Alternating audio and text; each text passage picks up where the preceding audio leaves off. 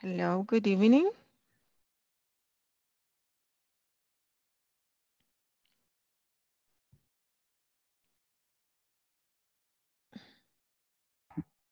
Good evening, teacher. Hi, how are you today?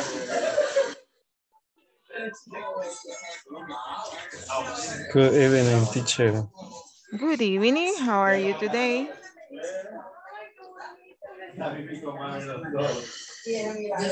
Yes, okay. I'm good, teacher. That's nice to hear that.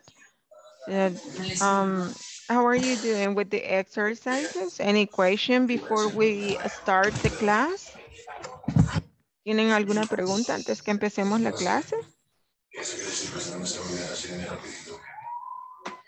¿Lograron trabajar el ejercicio de ayer? ¿O no?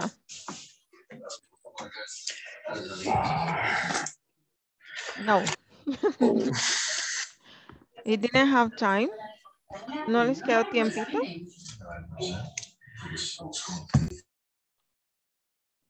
¿O es que está difícil? Bueno, ya lo vamos a hacer. Faltan un par de minutitos. Vamos a esperar que más gente se una a la clase y vamos a empezar con ese ejercicio de las preguntas que quedó ayer.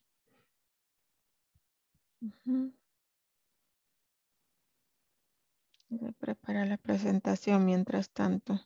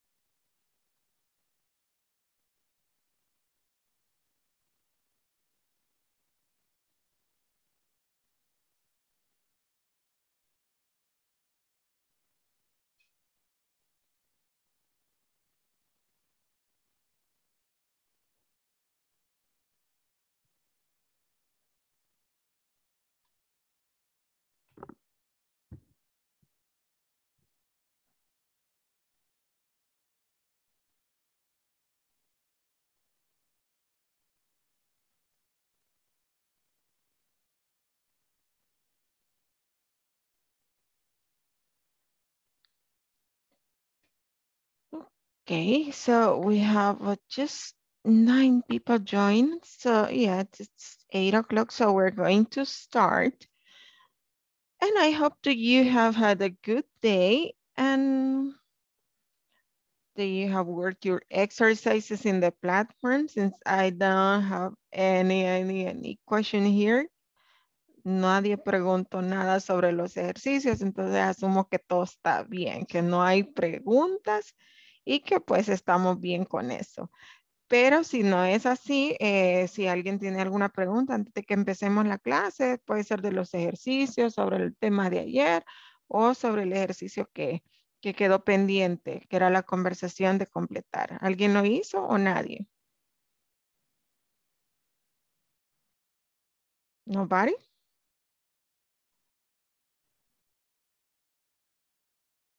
Oh, well, I guess nobody did it. So let me share the screen and we're going to solve this together. Este era el ejercicio en el que nos quedamos ayer antes de terminar la clase. Haciendo un pequeño repaso, vimos el video, practicamos una conversación y también discutimos un poco sobre la estructura de las yes, no questions in simple present, right? So, teníamos que completar esta conversación y luego practicar. Tenemos la primera párrafo, está hecho ya como un ejemplo y dice, do you live in an apartment? ¿Cómo responderíamos aquí where it says no, I? No, I don't. No, I don't. Very good, Wilfred. Thank you so much. No, I don't. I I live. live. Excellent. I live in a house. Okay, so what is next? ¿Qué viene después?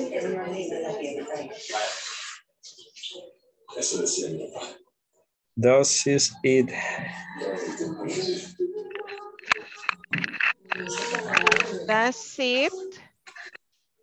Does it Have.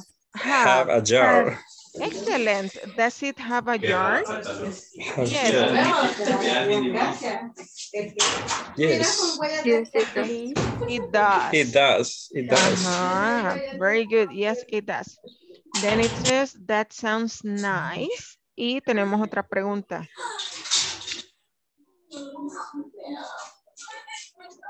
Do you live? Do you live alone? Okay, good. Do you live alone? And the answer is no. No, I don't. I No, I don't. don't. I live. I live with I my live family. with my family. With my Excellent. family. I live with my family. Now,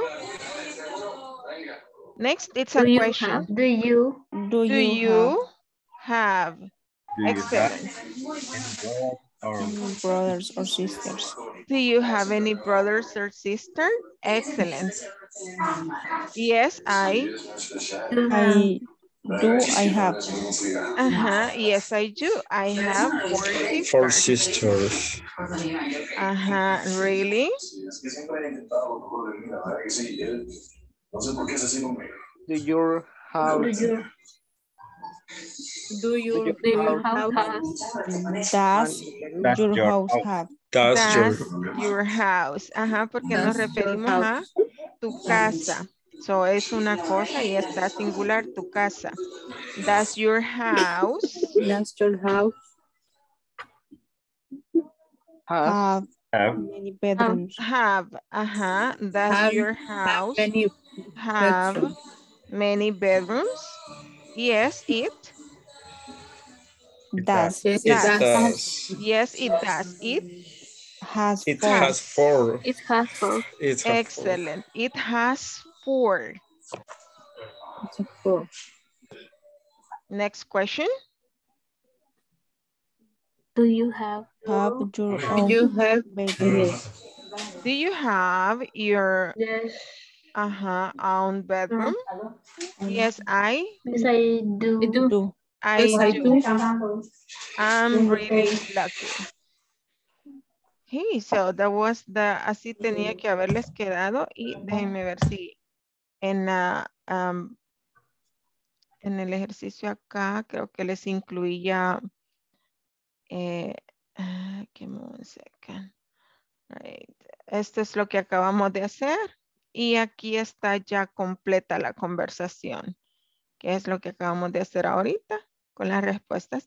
Y podemos practicar pronunciación y luego vamos a ir a los breakout rooms para que vayamos practicando e interactuando con los demás compañeros y compañeras. So you can repeat at home. Do you live in an apartment?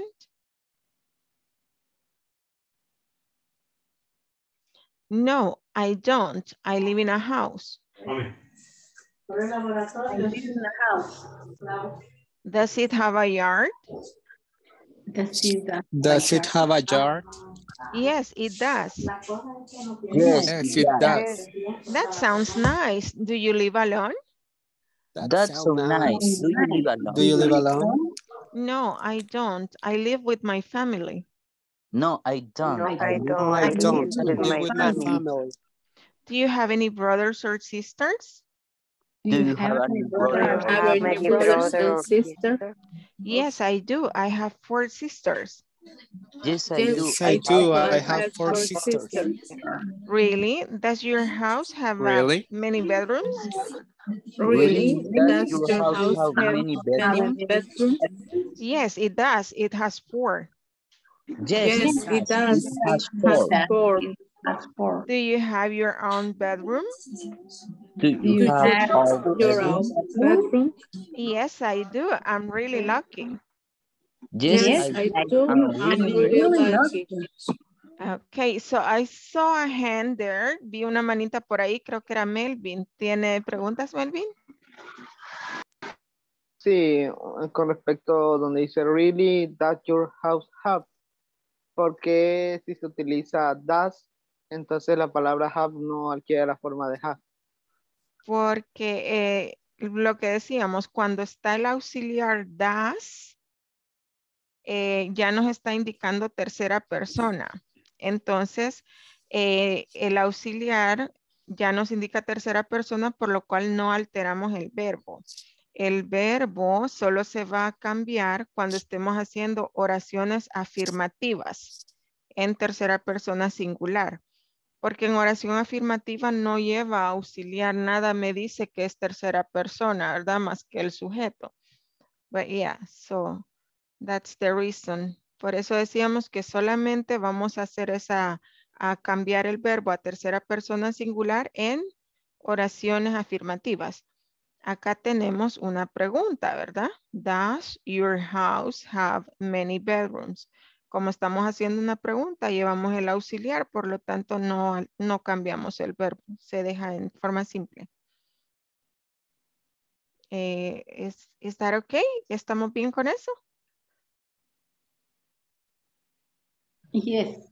Okay, good. Yes, teacher. Okay, thank you. Is there any other question? ¿Hay alguna otra pregunta?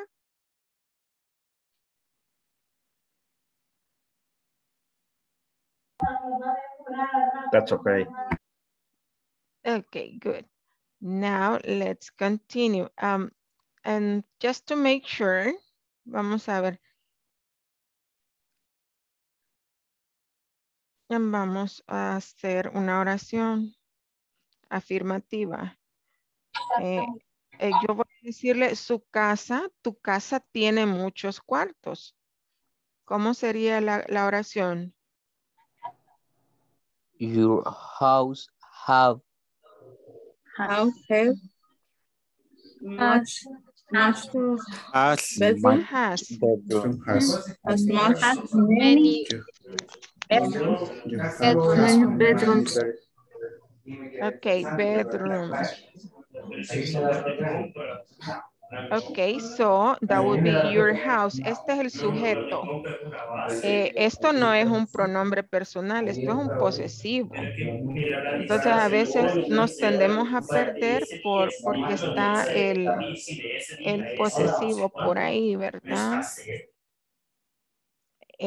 Si se fijan acá lleva una R, ese es un pronombre posesivo, no es un pronombre personal. Entonces eso a veces tiende a confundir, pero no es un pronombre personal. El your es un possessive pronoun. El sujeto de la oración es tu casa, ese objeto, tu casa. Al ser un objeto en singular, es tercera persona, ¿verdad? Entonces ponemos el verbo convertido a la tercera persona, solo modificamos y decimos has. Ok, estoy haciendo una afirmación. Yo estoy diciendo que tu casa tiene muchos cuartos. Your house has many bedrooms. Ahora, si yo quiero hacer esta oración en negativa y decir tu casa no tiene muchos cuartos, ¿cómo me quedaría? your house doesn't Ajá, your house. doesn't have Ajá, your house bedrooms. doesn't. Have Espérenme, lo escribí como se pronuncia. Doesn't have many bedrooms. Ok, entonces como estoy haciendo una negación y estoy usando el auxiliar de tercera persona singular, ya no necesito alterar el verbo. Lo dejo en su forma simple. Ok, your house doesn't have many bedrooms. Y lo mismo sucede en la pregunta. Si yo le hago pregunta, ¿tu casa tiene muchos cuartos? Entonces empiezo utilizando el auxiliar que es específico para tercera persona en singular. Por lo tanto, el verbo no se altera. Solamente lo alteramos en oraciones afirmativas. Does your house, para que no quede, does your house have many bedrooms? Ok. Estamos. Does your house have many bedrooms? Este es ya como para ilustrar en la estructura completa con el ejemplo del de la conversación y que nos vaya quedando un poquito más claro este tema. ¿Estamos bien con eso? Got it, teacher. Ok, excelente. Y esto, como les digo, así poquito a poco se nos va a ir quedando y se nos va a ir quedando. Y es repetición, es escuchar a veces la misma explicación con diferentes temas, porque esto lo vamos a seguir viendo, pero con otros temas. No worries, ahí vamos a ir, se nos va a ir quedando. ¿Hay alguna otra pregunta antes que sigamos practicando? Vamos a repetir una vez más juntos antes de que vayan a los breakout rooms, pero quiero saber si hay alguna otra pregunta, pronunciación, alguna palabra que sea nueva, que quieran saber el significado. Chair, How do you say own? O sea, en el final, Linda dice, do you have your own? Es como A y O, own. Do you have your own bedroom? Do you have your own bedroom? Excellent. That's correct. Okay, thanks. Okay, any other question?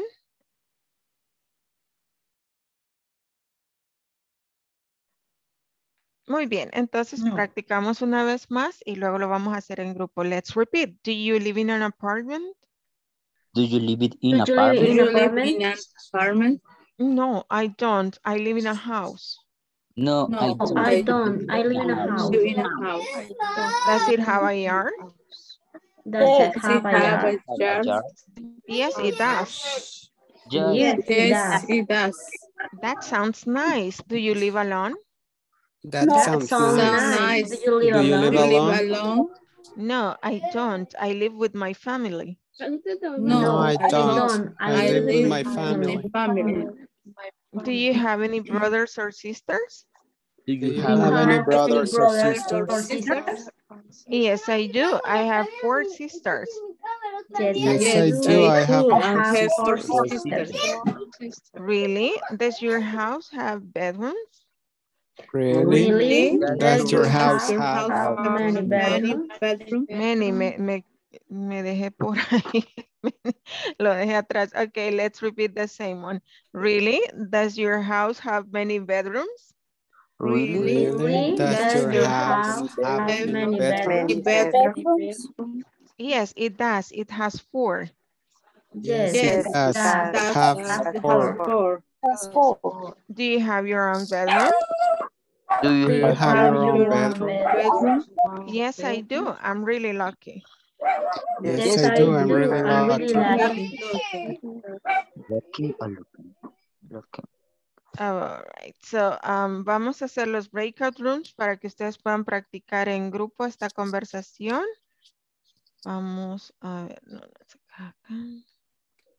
Yo tengo una pregunta. Dígame. ¿Verdad que hoy no envió la clase, así como la manda en WhatsApp? Envió Es la misma. Estamos siguiendo con la misma porque no. La de ayer.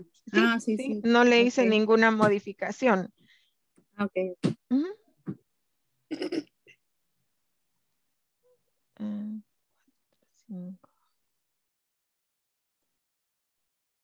Okay, here we go.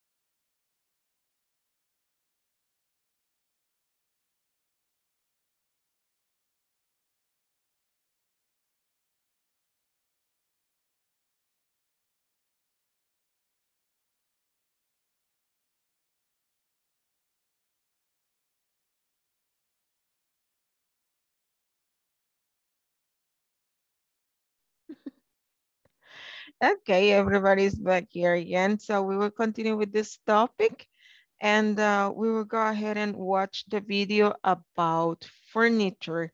That is to add vocabulary. Vamos a agregar vocabulario. Vamos a ver el video de la plataforma que tenemos ahí con el vocabulario de los furniture. So let's see.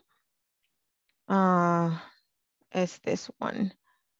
All right, so we'll see.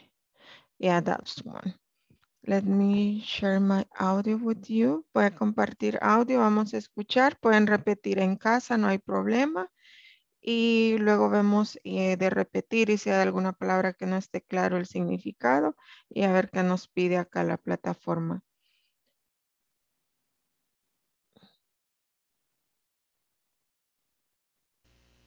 Hi everyone, in this class you'll learn vocabulary for furniture and other household items. Let's get started by listening and repeating the vocabulary. Armchairs, stove, curtains, pictures, clock, bed, table, coffee table, microwave oven, refrigerator, lamps, sofa, desk, bookcase, dresser, chairs, mirror, rug, television. Other vocabulary that is important to understand is kitchen, dining room, living room, bedroom. And now let's practice using the vocabulary that we just heard by making statements about your kitchen, dining room, living room, and bedroom. For example, my living room has a sofa, a rug, and a television. My dining room has. After you complete this exercise, please share your work in our discussion forums.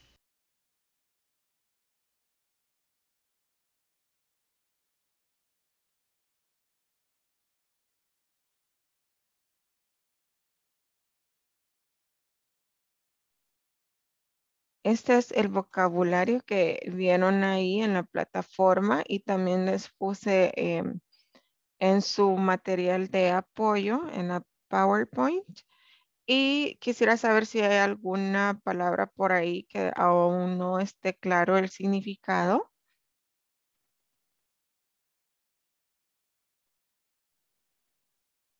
La pronunciación de microondas.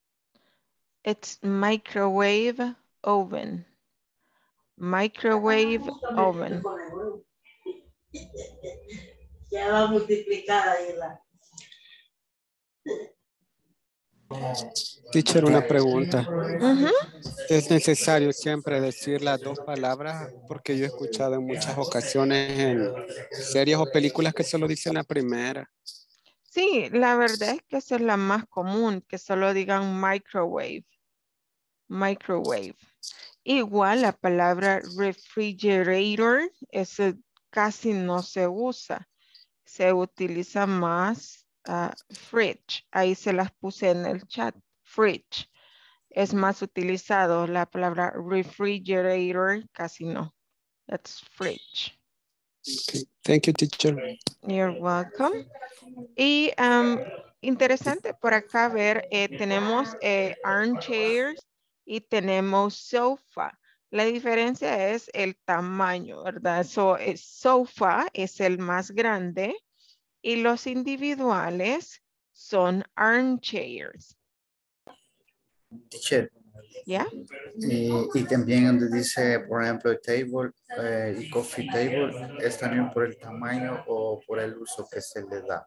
Ajá, es ambas. So, table es una mesa grande, una mesa regular, como una mesa de comedor, ¿verdad?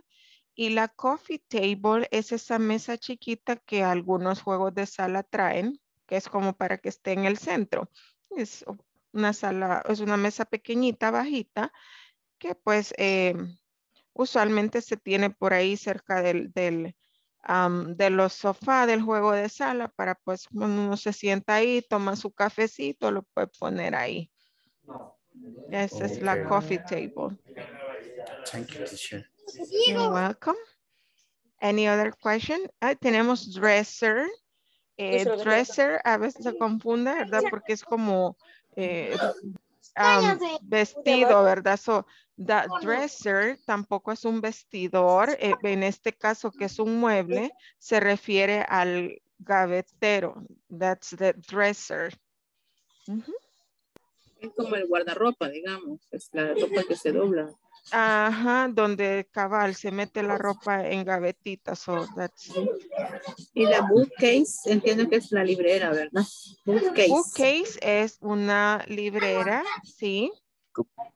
Y cupboard, cupboards es una alacena. Alacena. Y tenemos la palabra rug. Esa es como decir un tapete o una alfombra, pero es una alfombra pequeña, porque la alfombra que cubre todo el piso, esa es diferente, esa se dice carpet. Así, ahorita se las escribo en chat. Ese es carpet, es la alfombra, pero la que cubre todo el piso, ¿ya? Es completo, es carpet. Si es una pequeña decorativa o tipo tapetito, esa es la rug. Esa es la que se le ocupa en la sala, ¿verdad? Que se pone a veces se pone en el centro de la sala, solo para poner centro de mesa, algo así. Exacto, o se pone cabal en el centro de la sala o se pone en el centro del juego de sala y se pone el coffee table ahí encima. Yeah. Y eso era, creo que lo más de resaltar aquí con el vocabulario. Les voy a poner la grabación 2 veces para que ustedes escuchen y repitan y así practiquen pronunciación. Page 46, Exercise 5, Word Power, Furniture. Part A, Listen and Practice. Armchairs. Stove. Curtains. Pictures. Bed. Table. Coffee table. Microwave oven. Refrigerator. Lamps. Sofa. Desk. Bookcase. Dresser. Chairs. Mirror. Rug. TV. Cupboards. Cupboards.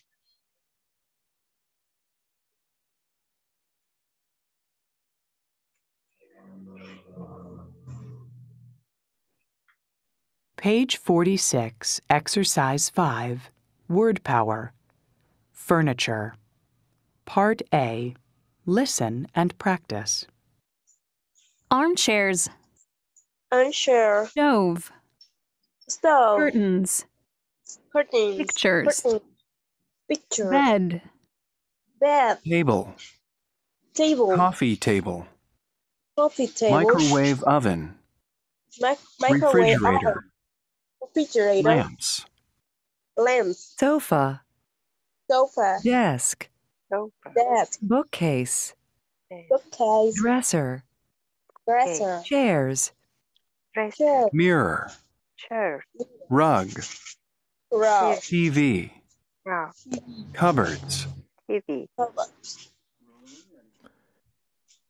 Ok, in the exercise, el ejercicio que se nos sugería es como hacer un checklist de qué hay en cada parte de la casa, right? So, acá tenemos los diferentes partes de la casa: kitchen, dining room, living room, and bedroom. Y podemos hacer el ejercicio and say, my kitchen has y empezar a decir qué es lo que tiene la cocina. My kitchen has a stove, right? A refrigerator. Microwave. Microwave. Yes, a microwave. The cupboard. Yeah, cupboards. Cupboards. What else? Y podemos agregar más como cafetera.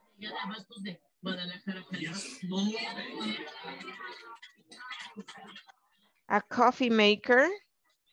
Ahí se las escribí en el chat. A coffee maker. Una licuadora. A blender. Yeah, a blender. No le hagas caso, déjalo. And so on. So then you can move to say the living room. The living room has a TV. It has a sofa, 2 armchairs, a coffee table, and I think that's it, right? And then a mirror also. Y así pueden ir haciendo, that is a processor, a toaster, yeah, very good. My kitchen has a stove, fridge, coffee maker, blender, table, and dishes. Okay, great. Now it can have a counter as well. El counter es como una, similar a un desayunador, un barra desayunador. Es una barra como para poner ahí cuestiones o cocinar. Counter. Dishwasher. And so on. Y así pueden ir haciendo con los demás cuartos de la casa para que vayan practicando vocabulario. Vamos a ir al siguiente ejercicio. Veamos. Ay, que abrí. No, no es esto. Okay. So we got this here. And also, well, we're going to move from algo más. Le vamos a agregar a este tema lo que es there is, there are. Y también vamos a practicar esta conversación que nos aparece acá. There aren't any chairs. Vamos a ver esto. So, remember, el vocabulario que acabamos de ver está relacionado y lo vamos a poner en práctica también acá. Y vamos a agregar there is y there are.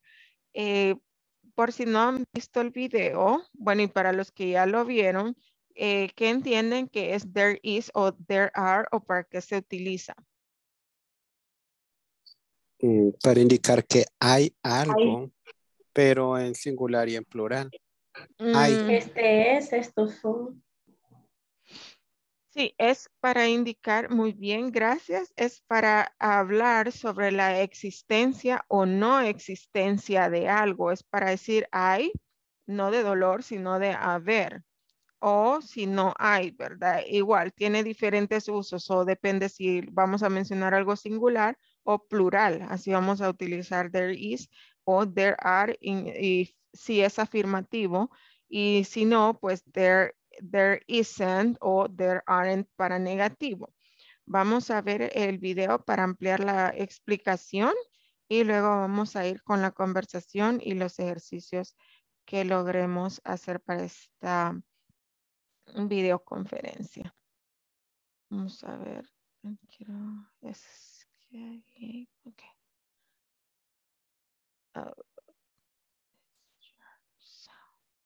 Okay. Hi everyone. In this class you'll learn how to form statements with there is and there are. Also, how to use some, no, and any when referring to different objects. Let's get started by listening to a conversation titled, There Aren't Any Chairs. This conversation illustrates how this topic is used in a real-life setting. Let's listen and practice the conversation. This apartment is great. Thanks. I love it, but I really need some furniture. What do you need? Oh, I need lots of things. There are some chairs in the kitchen, but there isn't a table.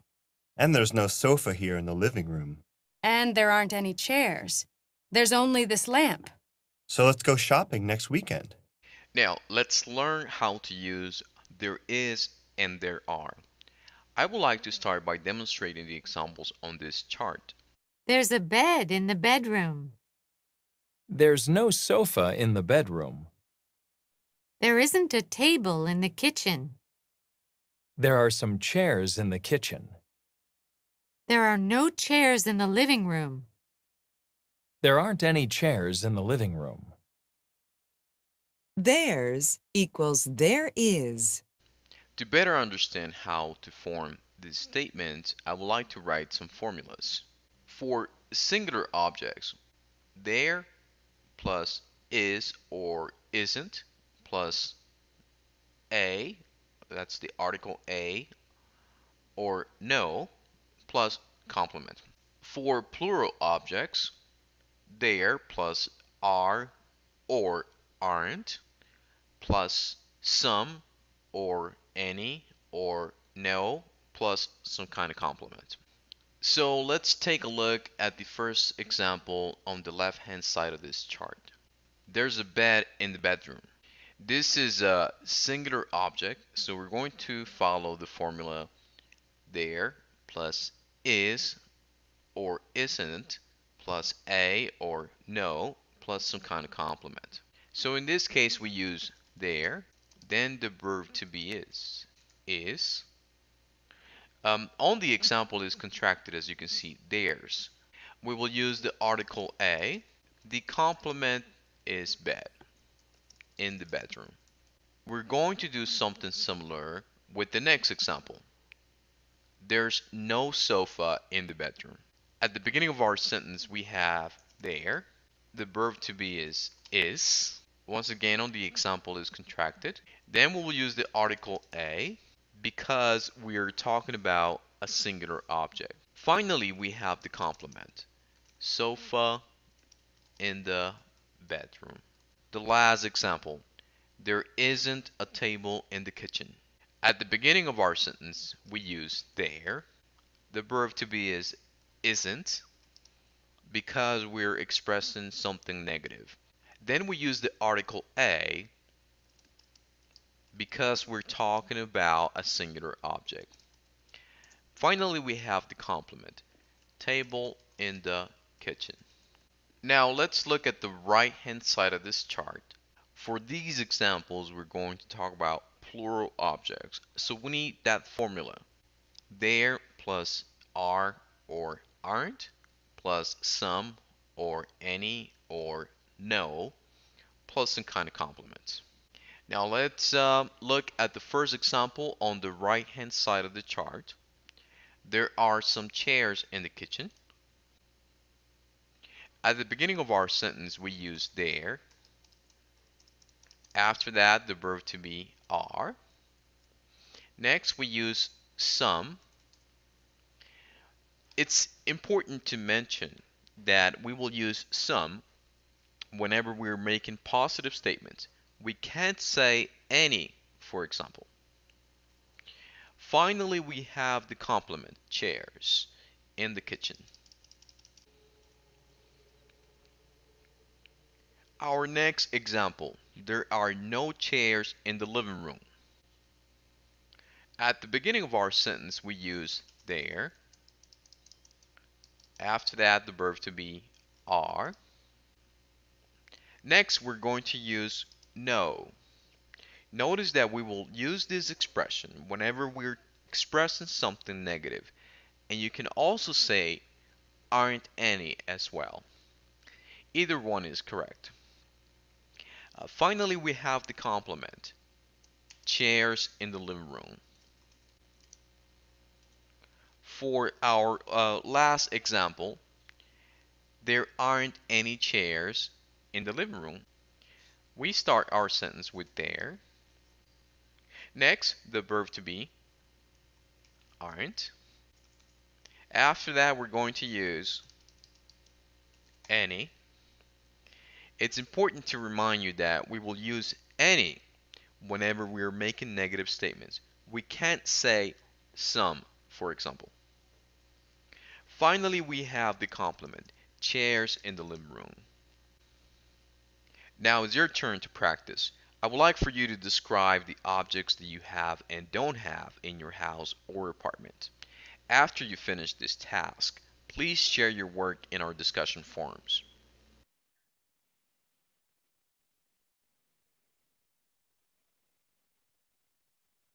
Ok, veamos.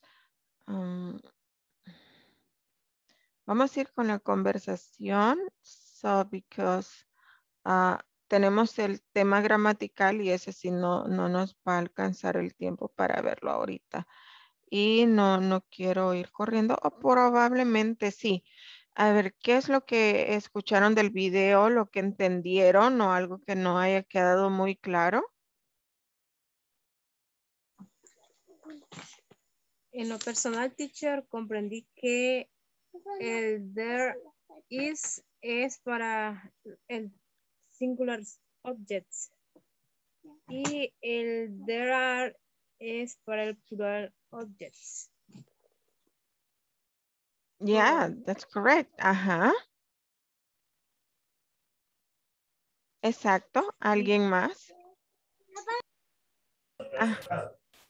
Teacher, ¿Sí? no sé si entendí mal, pero parece que decía que al hacer la oración en negativa siempre tendría que decirse any, como decir ninguno. No sé si, parece que así lo entendí, no sé si es correcto. Ajá. Sí, pueden ocupar el any o no, right? So, es como, ahí tienen el ejemplo. So, I can say, puedo decir, there are no chairs in the living room. Puedo decir que no hay sillas en la sala, ¿verdad? There are no chairs in the living room. Estoy indicando que no hay sillas, pero no puedo juntar los dos. Si digo there are no, entonces no uso any, porque entonces estarías como negando dos veces. So, puedo hacerlo de cualquiera de las dos formas, pero no junto, no y any. So, puedo decir, así como ven acá el ejemplo, there are no, aquí abajito, there are no chairs in the living room. O puedo decir, there aren't any chairs in the living room. ¿Sí?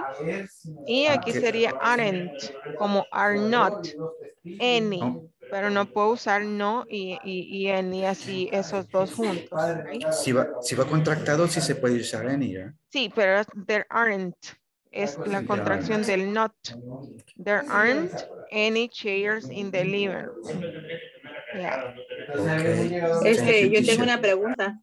¿Sí? También, no sé si se puede contactar. Vea, there aren't any. ¿Y por qué no se puede decir there are any? Quedaría incompleto gramaticalmente la estructura. Okay. O no se puede decir there are no any, tampoco no se puede. No, porque no any es como se unirían como dos vocales y sonaría raro. There are no any. Ajá, that's why. Okay. It's one or the other. So puede ser there are no o there aren't any. Sí, están las dos opciones, pero como les decía, no se pueden como intercambiar o mezclar. Y con respecto a some, ¿qué recuerdan que escucharon en el video respecto a some? Que solo se usa para objetos plurales y cuando la oración es positiva. Sí, por ahí vamos. Aunque sí, some se va a usar solo en oraciones afirmativas, ¿verdad? Y se puede usar en caso de plural y singular. Por ejemplo, si yo voy a mencionar la leche, puedo decir que hay algo, hay un poco de leche en la refrigeradora. There is some puedo decir que hay un poco de, there is some milk in the fridge, right? O puedo decir hay algunos tomates, there are some tomatoes in the fridge. So, some lo puedo usar en ambos casos, si lo que voy a mencionar es singular, pero singular incontable, como por ejemplo leche, azúcar, ¿ya? There is some sugar. Esa, la palabra sugar es incontable. Entonces puedo usar some con incontables. Los incontables pues son singulares, no tienen plural en inglés. Y lo puedo usar con plurales también, el some. Some lo voy a utilizar en oraciones afirmativas y el any en negativas. Eso es básicamente a lo que se refería en el video. Y lo vamos a ampliar y vamos a seguir platicando de esto mañana. Ahorita pues vamos a ir a lo que es la conversación. Les voy a poner el audio 2 veces para que repitan en casa.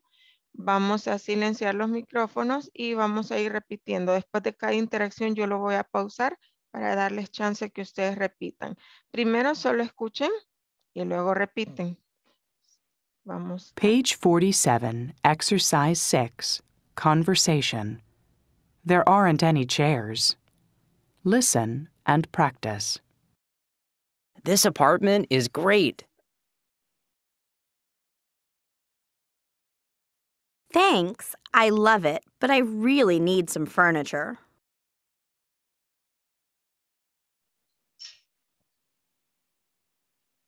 What do you need? Oh, I need lots of things. There are some chairs in the kitchen, but there isn't a table.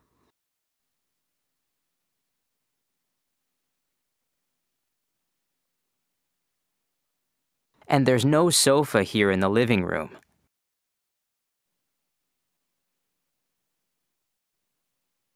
And there aren't any chairs.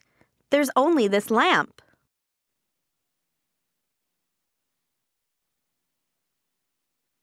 So let's go shopping next weekend.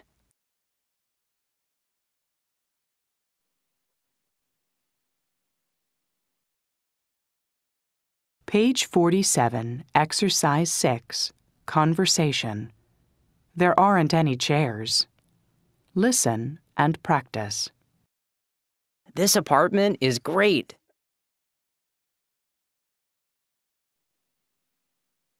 Thanks, I love it, but I really need some furniture. What do you need? Oh, I need lots of things. There are some chairs in the kitchen, but there isn't a table.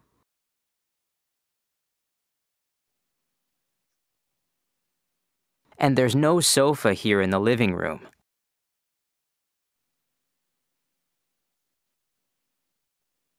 And there aren't any chairs. There's only this lamp. So let's go shopping next weekend.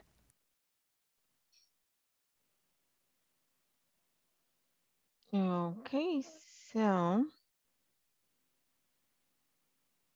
esta conversación la tienen en el material que les compartí. Voy a hacer los breakout rooms un poco más pequeños por cuestión de tiempo